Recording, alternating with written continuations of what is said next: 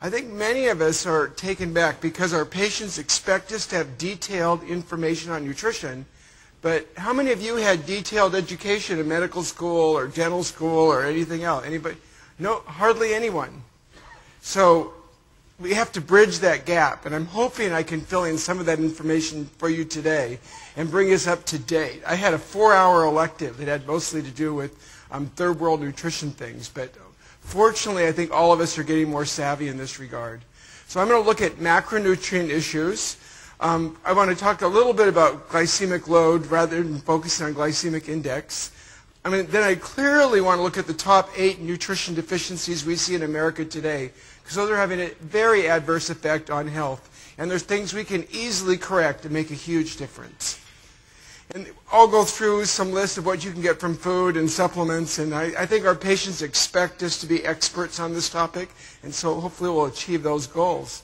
I have several hundred references related to this talk, so if anyone would like additional information, please email me. I'm unable to, space-wise, to include all those references here for you today. So macronutrients get the most publicity. I can't say they're the most important, but they certainly get the most press because people write books about them, and then they're on TV shows. So, that protein, high fat, high carb, low carb, it's a big book industry. And the generic recommendations we give are sometimes challenging.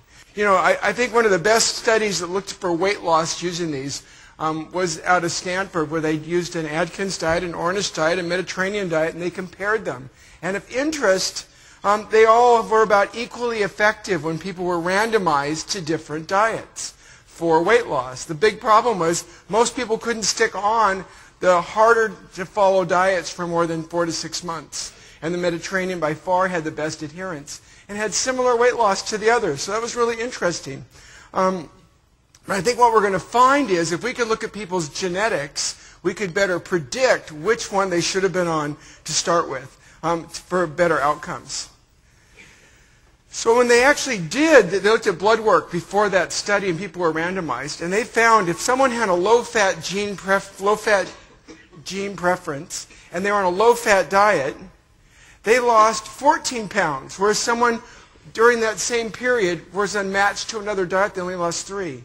If they had a low-carb gene preference and they were on a low-carb diet, they lost 12.3 pounds compared to 2.2 if they were on a different diet. So there may be some tremendous benefit in matching our genetic needs before we make a recommendation. I think we're moving towards that.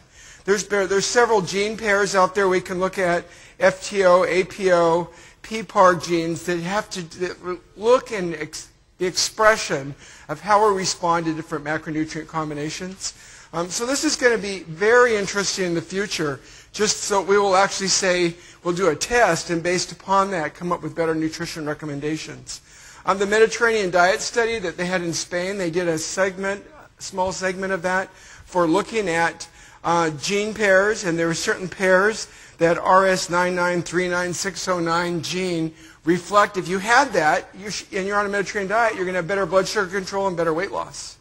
So again, more predictive.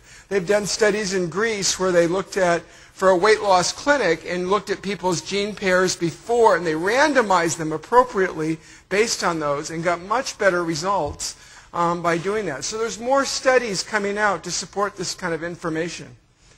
So I think it still needs some improvement. I think the testing we've got now on genes, in 5 years we're going to know a lot more about it on the tests that are being done today.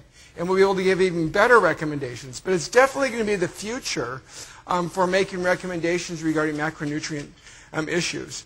I think probably more important currently are some of the micronutrient issues I'm going to talk about in much more detail. I do want to talk about the glycemic controversy out there. And we've got all these books based on glycemic index. It's what the media talks about. Our patients have heard about it. And this is a research tool for glycemic index to measure how your blood sugar responds based on a standard 50 or 100 gram carbohydrate meal with a specific food. It was never really intended to be used for someone who's going to be following a specific eating plan. It's a research tool, but we've got diet books that are based on it. What's interesting is when you look at glycemic load, that's the portion we get from food. So I think carrots are one of the best examples.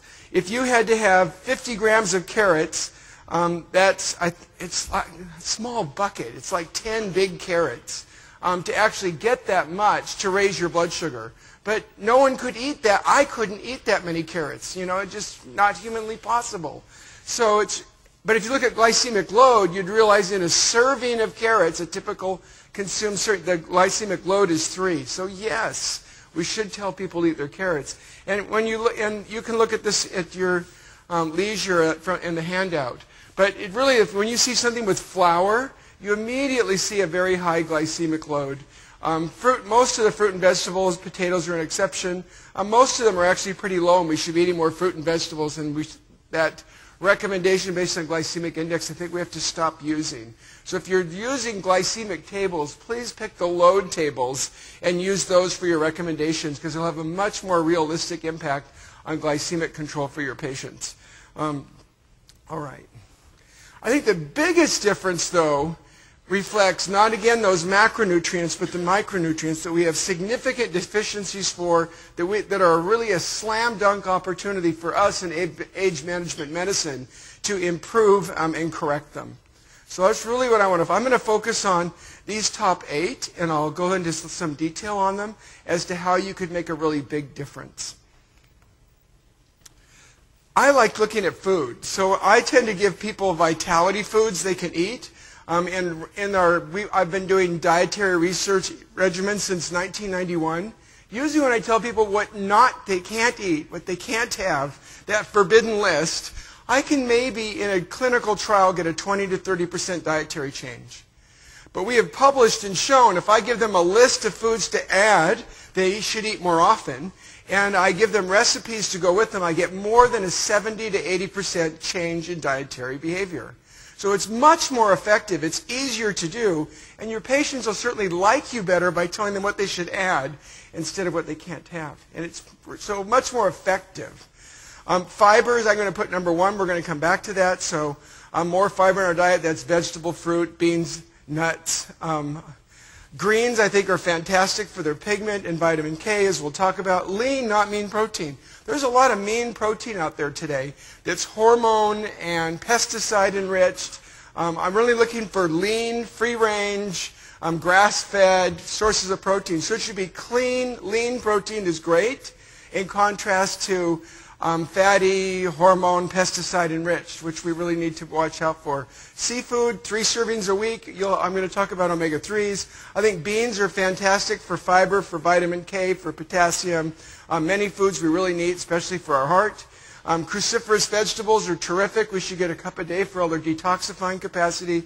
Berries, you should have a cup a day because they're so wonderful for your brain cells and your arteries, the endothelial lining. It's probably one of the best brain foods we've got, along with the seafood. Nuts, every study we've ever looked at shows we should eat more nuts for that healthy fat and fiber content. So 1 to 2 handfuls every day has clear, proven cardiovascular benefit. Dark chocolate every day, it lowers your blood pressure, it decreases LDL oxidation. So that's something you want, and you're not going to look bad asking your patients to eat more chocolate, right?